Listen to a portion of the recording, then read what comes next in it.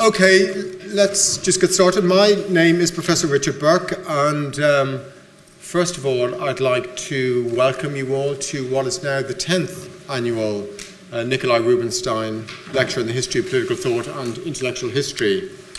It's particularly pleasing to have Professor Samuel Moyn with us this evening to deliver this year's lecture. Samuel Moyn is currently Professor of Law and Professor of History at Yale University. He took his PhD in European History at the University of California, Berkeley, as well as a law degree at Harvard University. He spent over a decade at Columbia University, ultimately becoming James Bryce Professor of European Legal History there, and then moved to Harvard University as Jeremiah Smith Jr. Professor of Law and Professor of History before settling, if he has settled, at Yale University. Much of Samuel Moyn's work has been at the intersection of intellectual history and the history of law, particularly the history of human rights. His first book was a study of the French-Lithuanian Jewish philosopher Emmanuel Levinas. Since then, he's written on a range of subjects, including French intellectual history, just find a seat and you're done, including French intellectual history, for example, the work of Claude Lefort and François Furet and Pierre Ronzavalon, on Jewish thought and experience, on global intellectual history, and a series of learned and provocative books on the history and really philosophy of human rights. For example, The Last Utopia in 2010, and Not Enough Human Rights in an Unequal World, which is due to appear in, I think, a couple of months' time. So over the past decade or so, Samuel Moyn has been an engaging and sometimes polemical presence in North American intellectual life. He's also been a highly original academic figure, responsible for establishing really entirely new agendas, as well as injecting older debates with what we can call new life. So it goes without saying that we're delighted to have him here to talk to us this evening. His lecture is titled Judith Shklar's Critique of Cold War Liberalism. And so without any more ado, I'm going to hand it over to Sam to deliver the lecture. Cheers.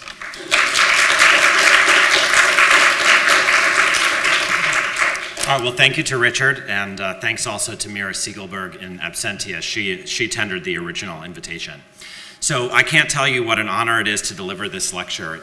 This year it's taking place at a moment of the crisis of liberal democracy.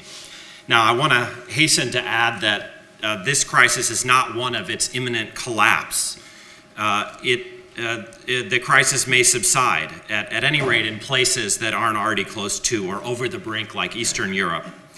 And it may distort our agenda to claim in a country like mine that tyranny is looming.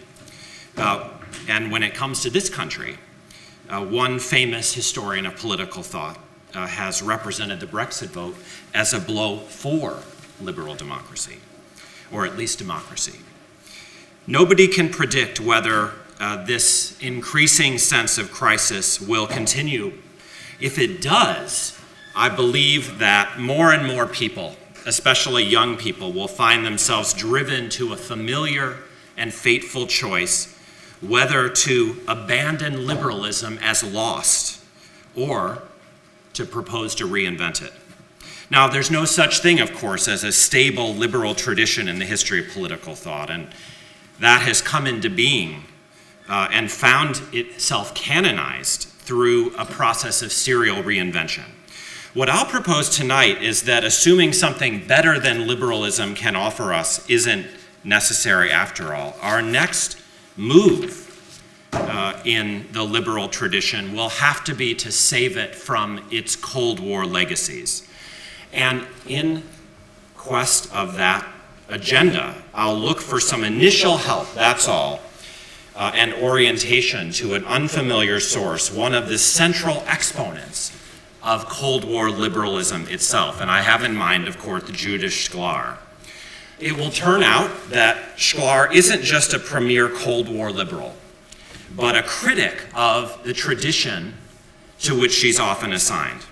Now, like others of this school, such as Raymond Aron, Isaiah Berlin, Karl Popper, and Jacob Talmon, Shklar came in her career to place the fear of tyranny, the threat of the collapse of freedom, at the center of her thought, for the cruel violations such a result might entail. And like the other Cold War liberals, she hewed to a pessimistic enlightenment after the desolation of total war, the tragedy of the Holocaust, and the scandal of totalitarianism, orienting herself to the standing threat of the violent end of pluralism. The nub of Shklar's approach was what she called rather early in her career the liberalism of permanent minorities, and it was to be institutionalized in defense of such pluralism. Unillusioned about the permanence of evil and shaken by the memory of horror, this liberalism of fear, as she most famously called it, dropped any radical expectations of improvement in order to theorize in the presence of the summum malum in politics. Now, everyone acquainted with Shklar's thought, even just a little, can recognize her in this routine presentation, and rightly so, and yet it misses something important and perhaps essential. Shklar's first book, called After Utopia, The Decline of Political Faith, sought an alternative to Cold War liberalism. Now, Cold War liberalism, in retrospect, was a strange formation. It emerged at the time of an unprecedented expansion of the liberal state. It left no theorists of serious note in the canon who explained that state's, the welfare state's, stirring attempt to institutionalize freedom and equality like none before, however flawed and truncated its agenda looks now, and however much it would stand not just in need of rehabilitation, but also of reinvention. In the face of a totalitarian enemy, so-called, that purported in the Soviet Union to stand in the vanguard of progress, actually, Shklar's doctoral advisor named Carl Friedrich had done much to popularize this notion of totalitarianism. Liberal theory departed from liberal practice. Cold War liberals placed the hypertrophy of the state close to the core of its outlook than it did the powerful and redistributive welfarism that in fact emerged under Cold War liberalism's watch. In its theological versions, Cold War liberalism considered fallenness and sin, not opportunity and redemption, the heart of the human condition. And psychologically, including in secular forms like Shklar's, anxiety and fear, not hope or possibility. Even though decolonization, again, in this same era, involved an unprecedented expansion of the search for political freedom and social justice to the ends of the earth, Cold War liberalism also failed to think about the end of West European empire, except to worry that the same European deviations of modern despotism and tyranny that Cold War liberalism hated were now sweeping the global South. Now, understandable as this stance may have been in its own context, it's haunted liberal theory, I believe, since. And just as Shklar argued in the book I'm going to address for the sources of this stance even before the Cold War, so this bleak liberalism has lived into our own time, outlived its usefulness in our era. Indeed, Cold War liberalism has deeply affected progressives insofar as they've often taken a heavy dose of Cold War liberalism to heart since the end of the Cold War itself. It's thus of considerable importance, I think, that Shklar began her career as an incisive critic of this syndrome before going on to incarnate it herself. Now, she defended her Radcliffe dissertation in 1955 under the title Fate and Futility, Two Themes in Contemporary Political Theory, in the Harvard Government Department, where she subsequently spent her career as an influential teacher. Aside from the lasting and value of so many of its extraordinary and learned interpretations of the history of modern European political theory, after Utopia, the book published 2 years later, deserves attention for opening a path that Shklar herself soon gave up the attempt to blaze further. I'll try to show in my time that the book sought a return to a persuasive ideological politics in the spirit of enlightenment, retrieving optimism from the ruins of her present. It was most of all an anatomy of the wellsprings and limitations of a conservative approach to liberalism that she saw ascending to hegemony in her youth, including the economic neoliberalism that Shklar was one of the very first, though surely not the last, to subject to critical ire. If that conservative liberalism triumphed even more thoroughly after the Cold War alongside its companion neoliberalism, then Shklar's own defense of enlightenment becomes a source for us in the crisis to which both have led. Now, in an interview she gave before her death with Judith Walters, that's Michael's wife, recorded when Judith Walters surveyed the tiny number of tenured female professors at Harvard in 1981, Shklar described After Utopia as a work that she put everything I was into. I read day and night, she continued, every terrific book, sitting in that little basement of Radcliffe Library, gaining a second education. And it has to be said that especially as a first venture for a political theorist, its erudition and range, as I think you'll have to acknowledge by the end of my presentation, are staggering. Shklar's argument required her not simply to return to the 18th century to give a reading of the Enlightenment and wade into the contested topic of how to define the Romantics' response to it, but also to offer short assessments of an amazing array of 19th century thinkers whose unfortunate heirs everyone in the 20th century still was, she thought. If I was going to argue that nobody could understand what was happening to us, she recalled in conversation with Judith Walters, it must have something to do with the kind of intellectual traditions we had inherited. So I want to spend the bulk of this recapitulating her own story of the history of political thought from the Enlightenment to the present to reach the all-important final act of the price that the Cold War exacted on its liberalism, and I will then suggest in conclusion on us still. On Shklar's definition, the Enlightenment was a post-Christian, neo-Stoic project to institutionalize universal reason, understood to be a plan for individuals and for society to make themselves rather than lean on supposedly external authority, whether in metaphysics or politics. The essence of radicalism, she explained, is the idea that man can do with himself and his society whatever he wishes. The deprivation of the opportunity to do so individually or collectively was the definition of political wrongdoing.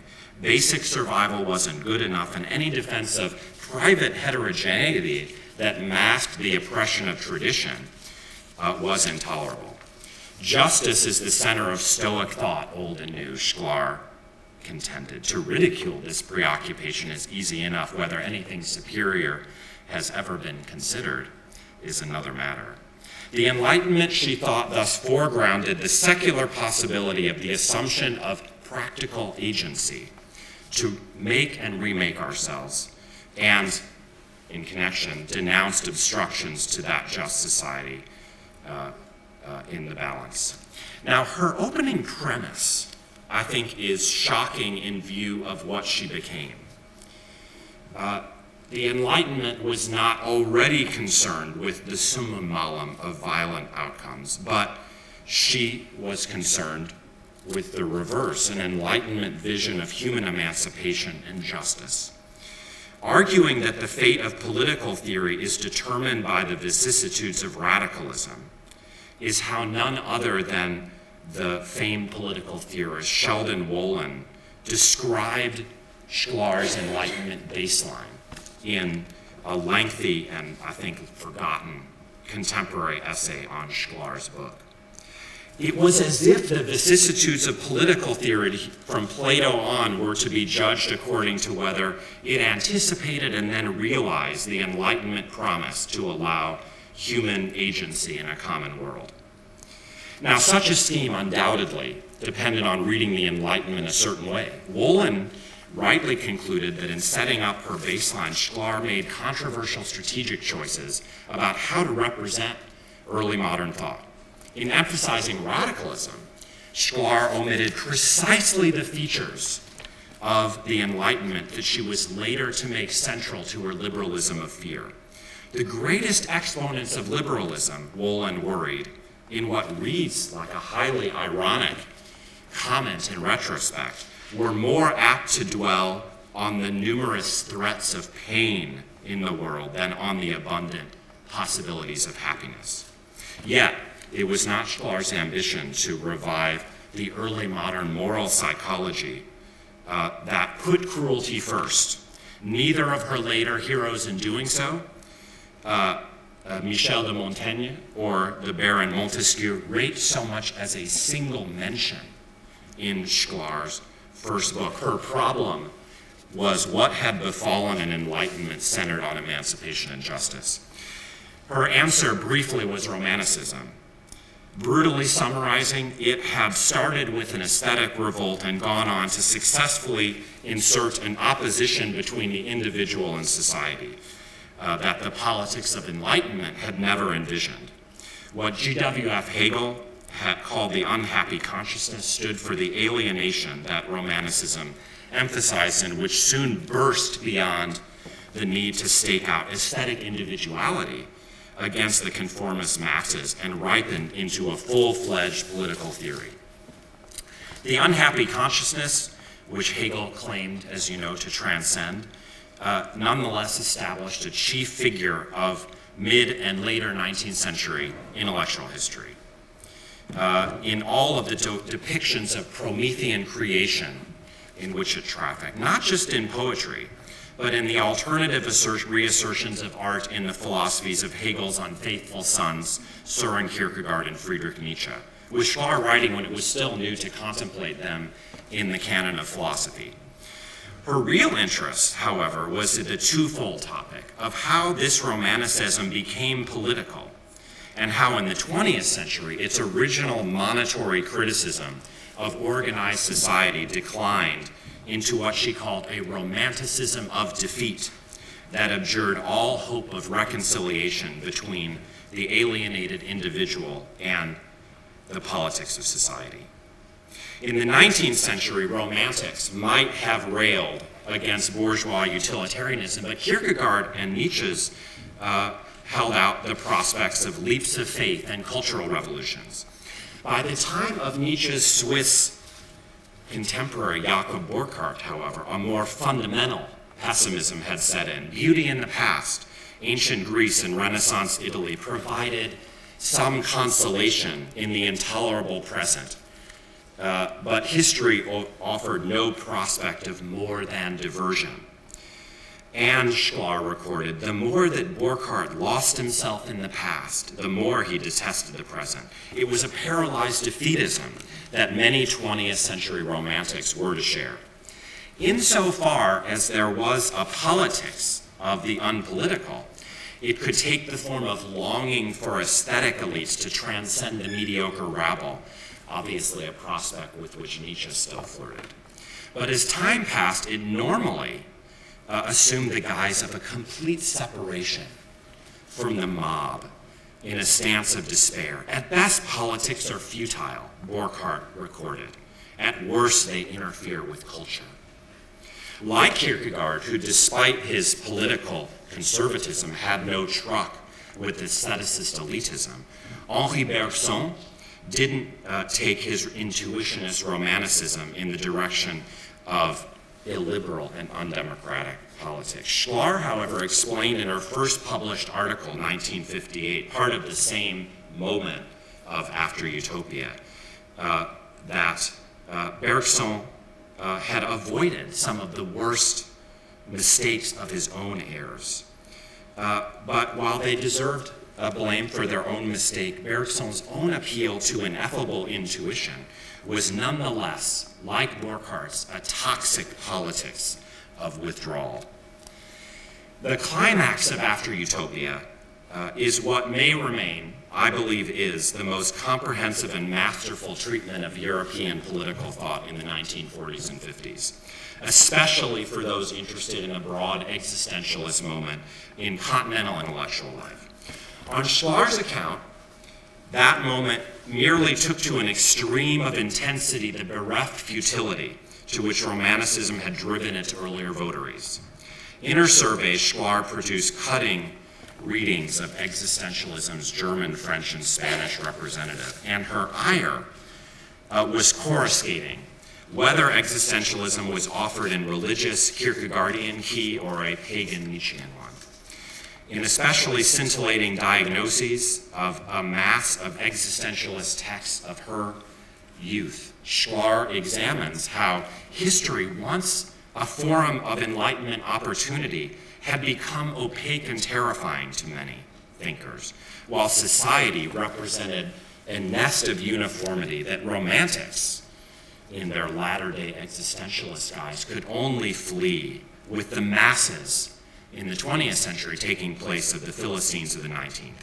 Ethics was an undoubted topic for many existentialists, starting, however, from the premise of an abstract, officious community that required individual flight and search for authentic intersubjectivity. In a second step, based, she concluded, this is a reading of Martin Heidegger, on a loneliness that this new theory of intersubjectivity preserves.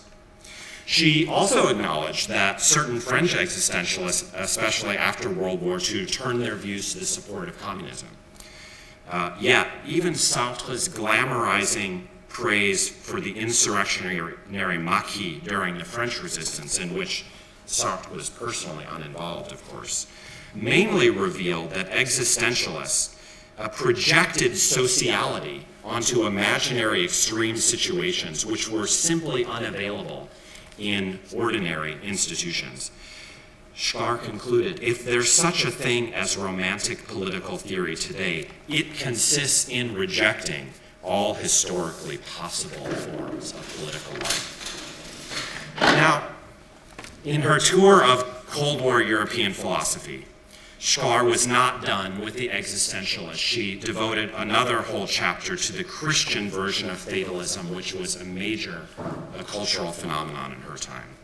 Since Joseph de Maistre, the Christian critique of Enlightenment she allowed came by its pessimism more honestly. It was rooted in theological premises of sin, though it was highly important that Maistre, who had been, of course, an adherent of Enlightenment, only moved to theological hatred on the grounds of his political response to revolution.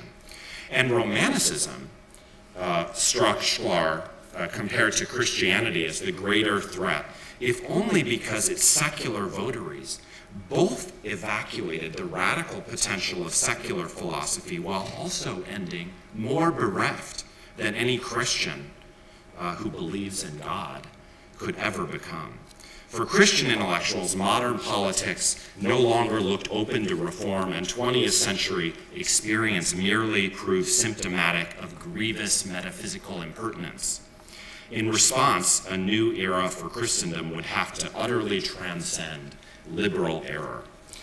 As Shklar concluded cheekily on this front, it seems rather easy for Christian writers to announce the end of our age, since, after all, it was never much to their liking to begin with. Now, let me open a parenthesis before continuing my summary about a very grievous error that I think studying Shklar in the way I'm proposing helps uncover. That error is what the first Rubinstein lecturer, Professor Quentin Skinner, famously called the mythology of coherence. For writing about Shklar, including by herself when she thought autobiographically late in her life, has always been strongly subject to the temptation to read her career as unified, but no life is. Shklar's exile experience, her peregrinations from Riga to Shanghai to Montreal to her Cambridge, Massachusetts professorship, and the Jewish background that forced her on her childhood journey are conventionally cited as the wellsprings of her thought, but this is a gross concession to stereotype. Not only was her Cold War liberalism not the unique choice of exiles or Jews, but Shklar rejected it as her first move. The signature themes of atrocity, cruelty, or pluralism with which Shklar is today associated do not show up at all in After Utopia, and if anything, she's best read as offering a critique of making such themes central. Her overriding goal, instead, was to complain of the absence of optimism in liberalism and the victory of its conservative opponents within the walls of their ancient enemies.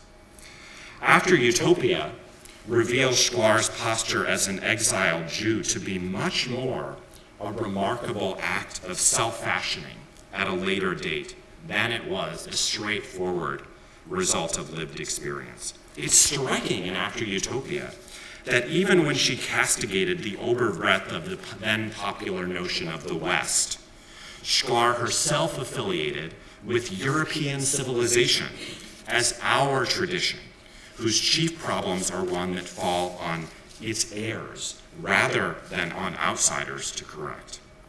At times, she appears to be one of the last authors oriented not to atrocity and disaster to which liberal states are in endemic risk, and might require eternal vigilance for that reason, but instead to the hope for increasing social freedom that the Enlightenment expressed in redefining the tradition of political theory. The Holocaust likely does receive an oblique reference as mass murder on the first page of the preface of the book, but was otherwise peripheral to the framing of the book's concern.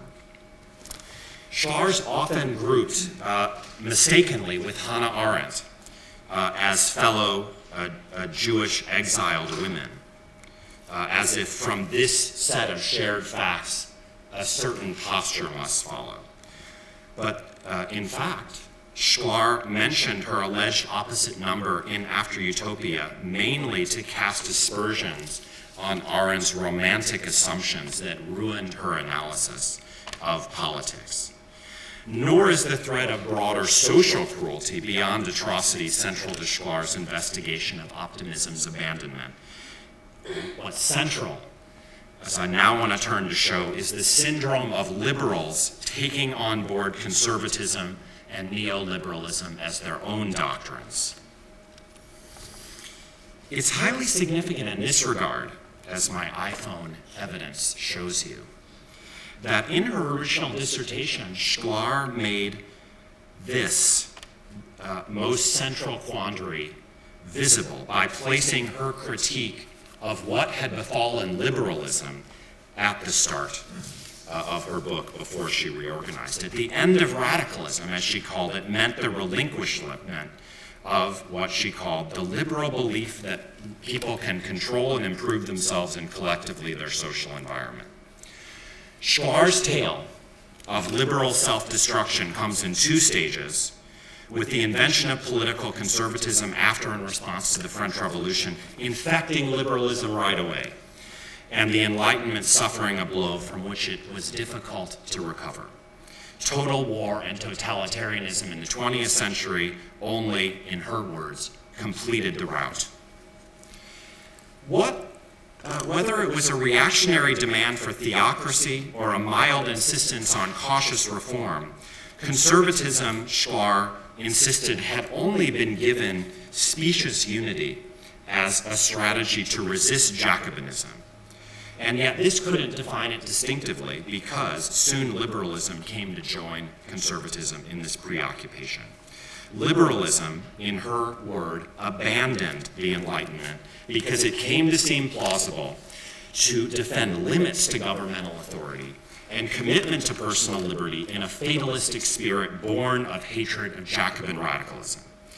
This invention of what would become eventually Cold War liberalism hasn't been the work of one day, in Shklar's words. Rather, the premier 19th century liberals, other than J.S. Mill, abandoned Enlightenment anti-clericalism that had so often characterized French philosophes of the 18th century.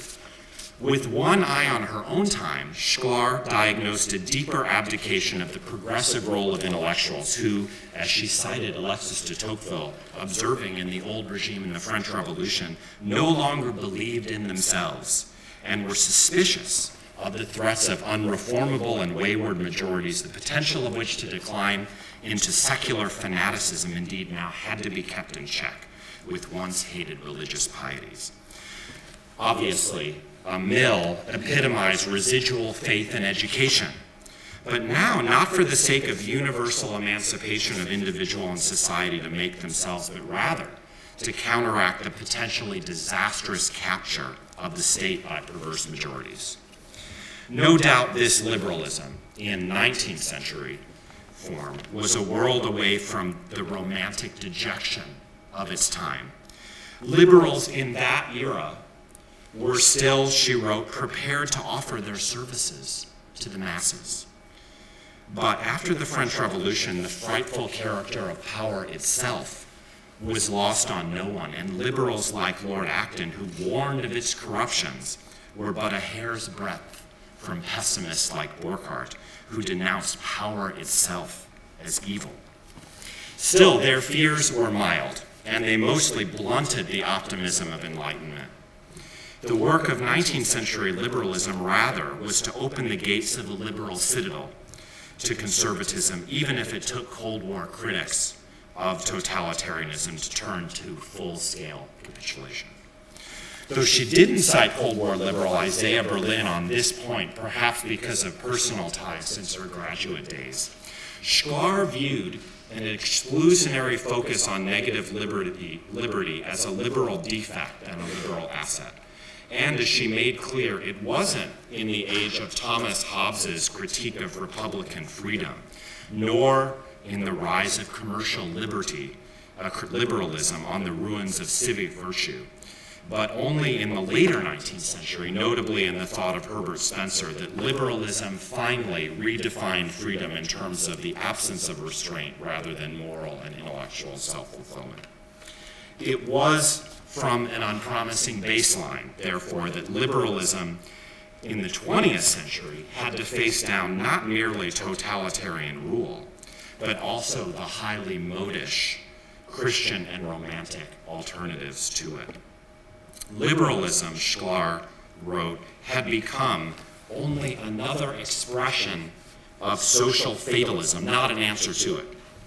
To those who lack the aesthetic and subjective urges of the romantic, in her words, or find it difficult to accept formal Christianity, the conservative liberalism of our day offers the opportunity to despair in secular and social fashion.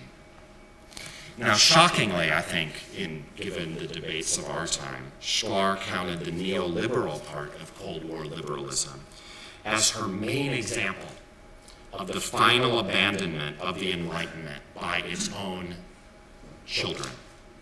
Almost equally surprisingly, Shklar directed her most complete excoriation of neoliberalism, not at its economic proposals. Instead, she charged it with qualifying and overturning the Enlightenment project in politics. In doing so, she built on a less acute but well-informed bibliographical survey of the new Austro-German ordo-liberalism that her advisor, Carl Friedrich, had authored in the American Political Science Review. And Shklar followed him in putting Walter Eucken, Friedrich von Hayek, and Wilhelm Lübke in her sights, along with fellow travelers like the libertarian guru Ludwig von Mises and Anglo-American fellow travelers like John Jukes and Michael Polanyi. As interestingly, she interpreted critic of totalitarian democracy Anglo-Israeli historian Yaakov Talmon in connection with the neoliberal syndrome she attacked. It wasn't to repeat so much its notorious brief against economic planning, let alone its Burkean appreciation for the inarticulate bases of society that made neoliberalism the ally rather than the enemy of Christianity and Romanticism. Rather, it was neoliberalism's larger morose framing as a response to the decline and emergency of Western civilization into a crisis for freedom. Neoliberals, she showed in her pages on the subject, assumed deterministically that the Enlightenment leads inexorably to the planning state East and West, and in particular, that Enlightenment intellectualism conduced to enslavement by popular mania. So it was that neoliberals like Rübke no longer believed that purposeful social thought and action could do more than usher in the death of freedom. Intellectual life itself, central to the optimism of the Enlightenment and still regarded by 19th century liberals as a source of progress, was now regarded as the wellspring of totalitarianism. That the intellectuals are doomed to ruin society, which is what neoliberals, she thought, believed, is about as extreme a renunciation of the Enlightenment optimism she prized then as she could imagine. Yet, scandalously, Hayek and Rübke, along with French ex-fascist Bertrand de Jouvenel, flirted with this very premise. Worse, Talmon, who was one of the central Cold War liberals, even though he had little dependence on neoliberal economics, illustrated the common extremity of the early neoliberal party's assumption that from Enlightenment in politics to totalitarian rule, it is only a short step. Rousseau, Talmon had written, led to Jacobinism, whose democratic rage for a single pattern of action became a standing threat to personal freedom. Shklar drips scorn on the fact that Talmon, also a Jewish exile if we're counting, and other neoliberals, most of whom are also Jewish exiles if we care, adopted near Marxian determinism in their explanations of how freedom had to decline to extinction if democracy remained or were pursued more fully. Not, of course, Shklar insisted that any liberal, self-respecting liberal, should apologize for a concern for personal freedom and limited government. But for Cold War liberals, an inner urge to fatalism has obliterated all distinctions, these are her words, amongst actual forms of government. These approaches abolished all the interesting questions concerning which kinds of regimes were in fact prey to dictatorship, which elite parties declined into single-party governance, how precisely the democratic action of cause groups made countries ripe for autocratic backlash. These same questions are highly pertinent in our own moment, I'd add, when we are tempted to conflate every place in the world in a vast emergency for freedom in the face of roving populism. Skipping to the most extreme conclusions about intellectual optimism in government reform, neoliberals adopted the motto, plan and perish, whereby state intervention necessarily greased the slippery slope to absolute control. None of this had happened in the past. Certainly planning had led neither to Adolf Hitler nor Joseph Stalin. But as a frightful premonition of evil, this liberalism of fear she once denounced works similarly within liberalism as other forms of fatalism worked outside it. Now, to repeat, none of this meant that the liberal abandonment of Enlightenment in her time made it the same as Christian and Romantic fatalism. As for the generally warm neoliberal attitude towards Christianity at that time, it just accelerated the older 19th century liberal decision to give religion a second look under pressure. Romantics, however, were not going to hew to a gray doctrine like neoliberalism. One exception, Hannah Arendt's intellectual master, Karl Jaspers, as Shklar noted numerous times. But her point in doing so wasn't correspondence. Neoliberals like Hayek generally returned the favor of romantic allergy to markets by disdaining romantic individuality. As Shklar maintained, even when strange bedfellows made marriages of convenience, it didn't make them identical, but they could all concur in the hopelessness that excluded Enlightenment radicalism, which they associated with utmost peril. Now, I'm heading towards the end. It was Shklar's fate to pass away prematurely in 1992, when the Soviet Union had barely disappeared, and a situation for thinking after the long bipolarity of freedom and totalitarianism had only just come about. She only barely outlived the shadow that before consenting to live in Cold War darkness, she had started her career seeking to escape. Not long after the publication of After Utopia, Shklar moved to embrace, in this article in 1959, what she called a survivalist approach to political theory. I don't know why she did so. Now, in the spirit of Cold War liberalism, Shklar appreciated James Harrington's 17th century thinking for achieving an amoral and aideological position that, in her words, rests on the assumption that government cannot make men good, but can keep them from violence against one another. She explained, it is a philosophy that is sure to appeal to those who have seen enough of ideological wrangling to last forever. So having struggled to avoid it before, Shklar now drew the consequence that damage control is the lot of those like Harrington in his time, at least on her account, and his Cold War heirs now, living amid the detritus of ideological politics and the rubble of grandiose historical expectations should adopt. Indeed, she recorded in this article, the rebirth of survivalism in her own day stood out to her as one of the chief reasons to study the history of political thought. Whatever the value of this stance in the depths and indeed through the end of the Cold War, I believe it represented a retreat on her part. A retreat from her first book, a so far unexplored and even unrecognized one. Now, it wasn't a radical conversion, but her profile before it occurred, I want to conclude by suggesting, is the one that is relevant to us now.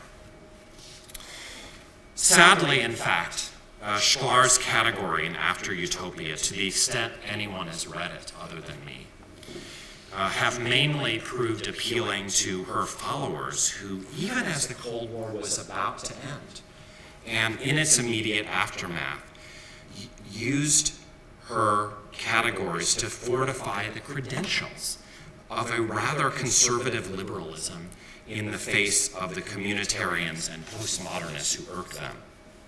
In so doing, I think they betrayed the spirit of their source out of loyalty to where Shklar had ended up herself. So take the work of Shklar's follower, Stephen Holmes, where Shklar's category of the romantic proved a useful stigmatizing tool for minor irritants to a late Cold War consensus. Interestingly, at that time, Holmes didn't devote comparable attention to a neoliberalism that has self-evidently proved far more threatening.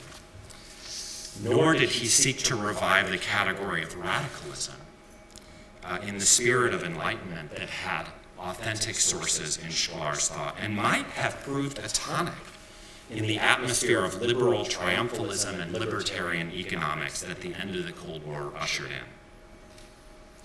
Now today, even as a soft authoritarianism lurks in so many countries, not to mention outright tyranny in places that are far gone, liberals have generally responded to our crisis by renewing their liberalism of fear, as if it had not already defined their outlook for decades, and as if it were the solution rather than the problem. After 1989, when the Cold War ended and liberals missed an opportunity to recover from Cold War liberalism, liberals allowed a vision of their creed to triumph that in practice has allowed marketization and consumption to be proxies for larger agency and social justice. They've ranked liberty above equality and economic above political freedom. Most of all, they've failed utterly to reinvent liberalism as an optimistic program for the sake of agency. Integrating its defensible stress on personal freedom in a wider program, such as 19th century liberal theory still try to do, and mid-20th century liberal practice also allowed. Perhaps it is no wonder that liberals have seemed to find fewer and fewer takers each day. According to its most vociferous critics, liberalism will never overcome the gravitational pull of the freedom of markets for which it has traditionally served as an apology in all of its versions. But perhaps liberalism can break free of the associations it cultivated, not just in the Cold War, but also in our own day for the sake of a more exciting future. If so, Judith Shklar will be remembered not just as a Cold War proponent of the liberalism of fear, but as a prophet of a post-Cold War liberalism of enlightenment and the emancipation and solidarity it once promised the world. Thank you very much.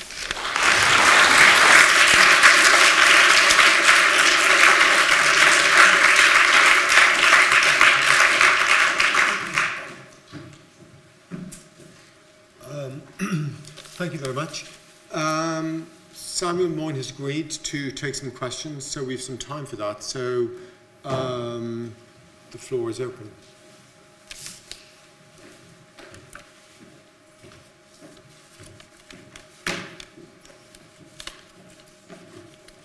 Do you want me to recognize them?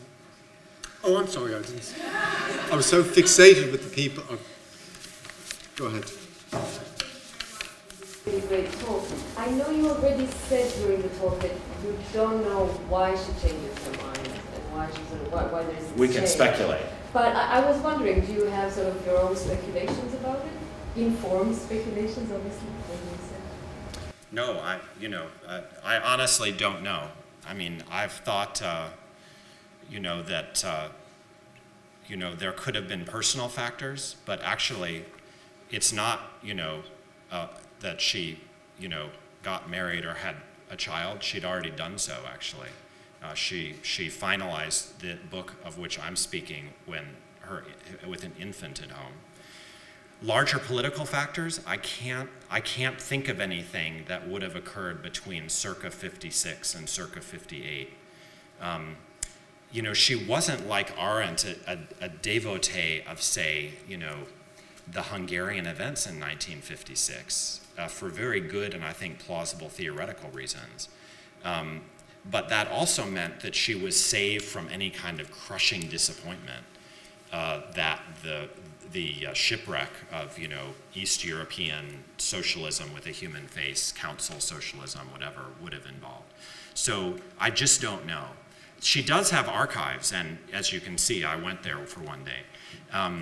But it's one of these cases where, not sensing her future importance, at least to a small community of cult members, she really didn't keep very much of her correspondence until very late. And she wasn't that well known. So, you find later in her correspondence, very interesting letters to and from, Isaiah Berlin and even Quentin Skinner, but those are decades later. So it remains a mystery for me, and I'm open to any speculative hypothesis that you or others may want to offer.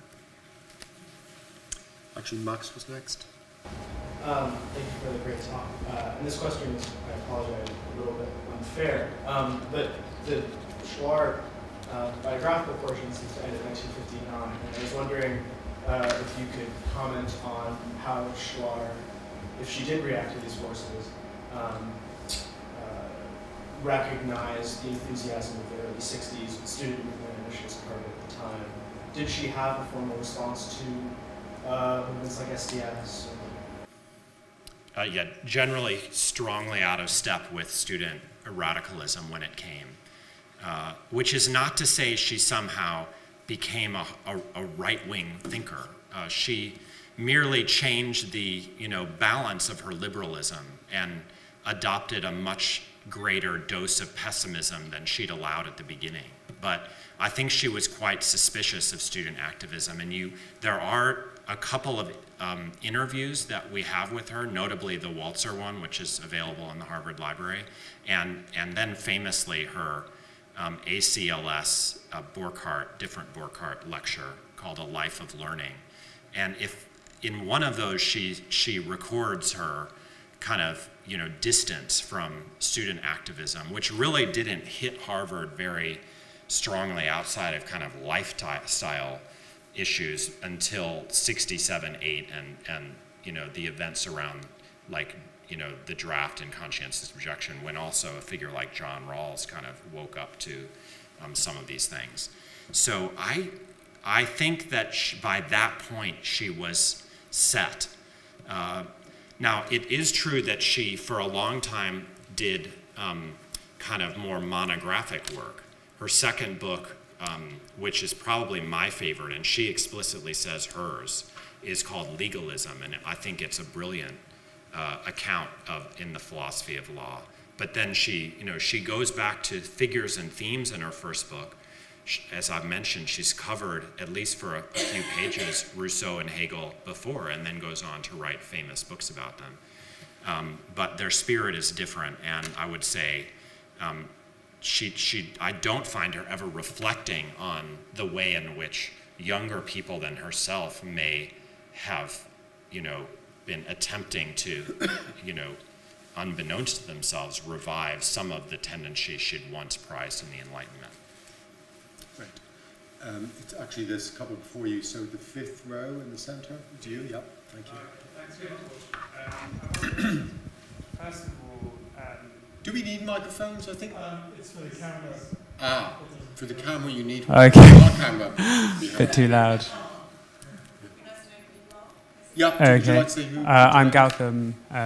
Is that it? Or do you want more? I'm a DPhil student at Oxford, working on political theory. But so my first question was, did Judith Shklar have anything to say about anti-colonial movements either in her own time or the colonial turn of the 19th century, which would seem to be quite central for how liberalism becomes conservative? And my second question, which is probably quite unfair, is if we are after the Cold War, why liberalism? Why not socialism? Good. Okay.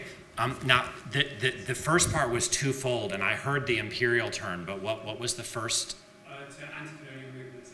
Oh, anti-colonial, no. So this is, of course, quite interesting how badly, I mentioned this briefly, kind of the canon of political theory really even registered that there was decolonization.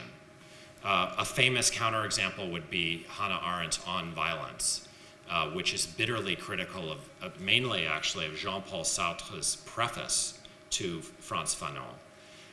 To the best of my knowledge, and I'm happy to stand corrected, Shklar never mentioned it. And of course, she, in her defense, she lived before, current scholarly priorities. And there was almost no one, with the exception of someone like Melvin Richter, who was interested in the imperial politics of classic 19th century liberals. So as far as I can recall, she doesn't mention them, nor Burke's before them, his more critical attitude towards empire. Now, it depends on what you mean by socialism. So I've put out a possibility that, in the face of a much more Marxified youth than was true in recent generations, including my own, Liberals want to explore the resources of their tradition, but non-liberals may not want to bother doing so, and then we will fight. So over this side was the next, in the penultimate row. I don't. Do you want to wait until the microphone? There's someone running to you with a microphone, it'd be good if you could say your name and affiliation.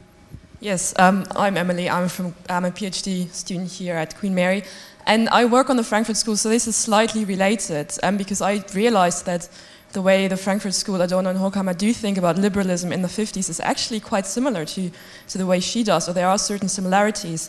And I was wondering, because I mean the dialectic of enlightenment, of course, goes back to antiquity actually. Popper also goes back to then. What is her longer sort of historical, the way she frames her narrative? Does she really only go back to the Enlightenment, like Enlightenment proper with a capital E? Does she go back further? Does she also think about then sort of into the future? Does she think about positivism, technology, sort of Weber's iron cage of modernity? And when she thinks about sort of the end of Utopia and the way how the system becomes corrupted? Fantastic questions.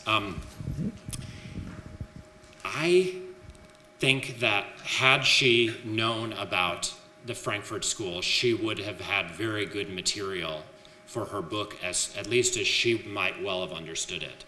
Because her story about neoliberals and others is that they in fact represent the abandonment of enlightenment by its own heirs. And of course it's famous to criticize, especially when it comes to the book you mentioned, the Frankfurt School, for its pessimistic abandonment of enlightenment, with the the kind of parting and unconvincing proviso that someday, not ours, the messages in a bottle we're sending out through various kinds of difficult art will reach some unknown destination and allow for a utopia unavailable to us. And of course, within that same tradition, a figure like Jürgen Habermas has attacked the dialectic of enlightenment on precisely these grounds. So, not that I'm a big fan of his, but his diagnosis of the early Frankfurt School is very reminiscent of her diagnosis of Cold War political theory in general. But she knew what she knew. I mean, for an American, and I say this with full awareness of our general parochialism, she knew an extraordinary amount about European political thought of her time. It's just that at that moment, the Frankfurt School was composed of a bunch of ciphers whom these 68ers popularized. It really would not have been fair to ask her to know that in the face of the really pertinent authors of that moment, who are chock full of interesting things that she covers. I think that it is fairer to indict her for missing any account of technology. She found a figure like Martin Heidegger so abhorrent not to really look into his later thought. She gives very brief critiques in a short book, and I've then telescoped them further. But I gave just the very briefest critique of a summary of her critique of being in time, and its doctrine of Mitsein and so forth. But then later, she doesn't seem to have followed his thought and known of the turn and the question concerning technology and all that, or broader Marxist concern about technology. So it's an omission, and it's surprising because there was a discourse about it at that time, Jacques Ellul and so forth and so on. Great. We'll have a couple more, but next is in the third row, if you can get the microphone there. Yeah. And then you'll be the last question then. Okay. Which one was the next one? It's the gentleman with the blue jumper in the middle. There you go. Thank you. Lucy Bailey, BBC World Service Radio, and I'm a journalist, so forgive me for asking a couple of questions about today. The first is, how significant and enduringly influential is Shklar's thought today? And the second one is, you say liberals missed an opportunity to recover from Cold War liberalism after 1989. What's holding back liberals today from reclaiming, rediscovering a more radical liberalism? Those are both terrific questions. I mean, those of us who work in this area, you know, are kind of narrow academics. Many know Shklar and think her important. But she was unlike, I think, at least some of the others I mentioned. She never sought much of a public audience. She never published with a trade press, as we would call it today. She occasionally wrote for, wide circulation magazines, like the New Republic. She wrote a couple of times for the London Review of Books. But she was, even in her time, a kind of cult figure for those, especially those who encountered her, like Professor Stedman Jones, either at Harvard or on one of her English trips. I didn't encounter her. I just think her books are very good.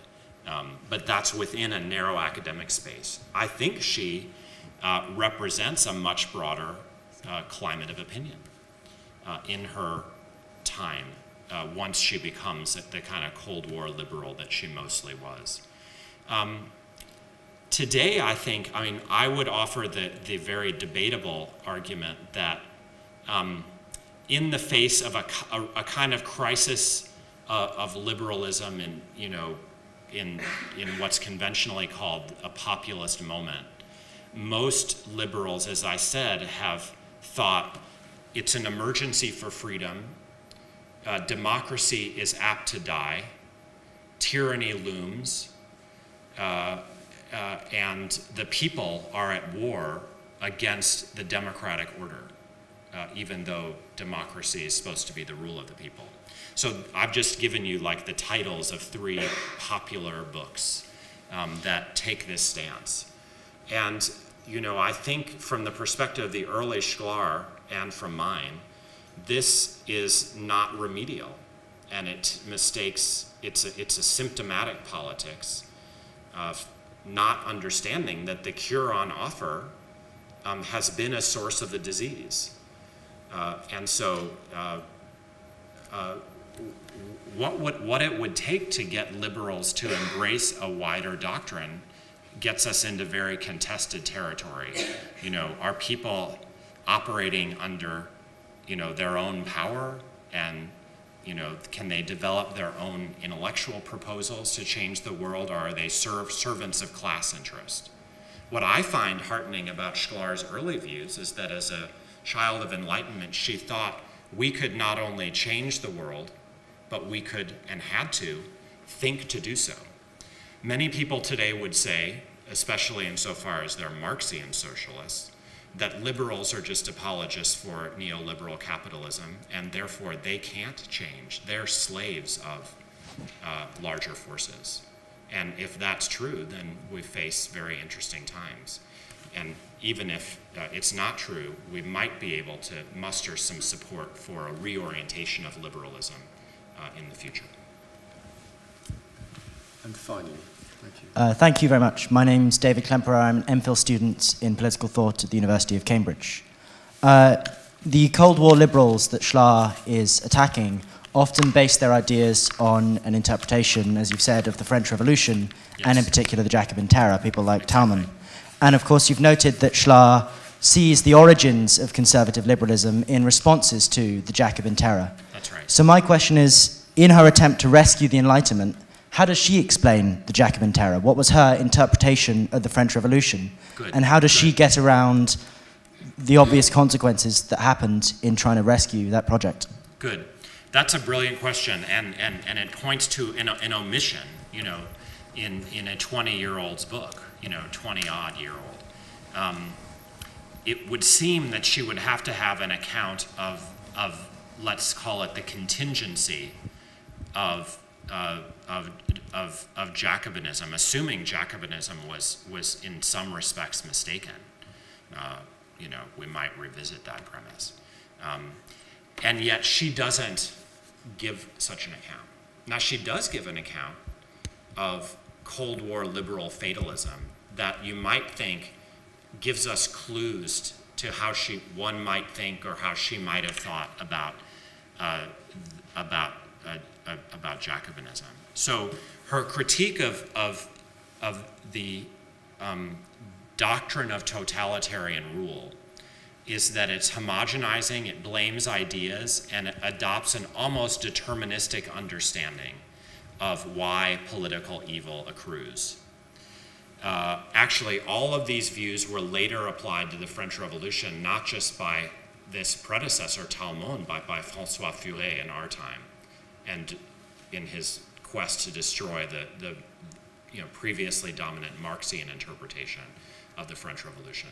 I think she would reject both in the name of something like a social democratic interpretation, neither anti-totalitarian nor Marxian, and argue that what happened to Jacobinism was very contingent.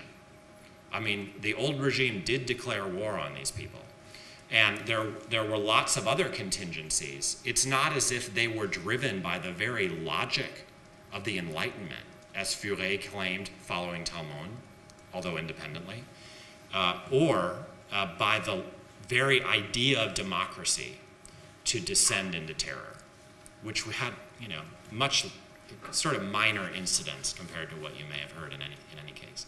So I believe she would make an argument that we focus on context and contingency, which then means that the Enlightenment ideal need not be associated necessarily with the contingent outcomes of one context. Well, do let's all continue this conversation outside. You're all invited to a reception, which is just through in the main foyer. But before we do that, please join me in thanking Sir Moyn for a really terrific lecture. Thanks very much.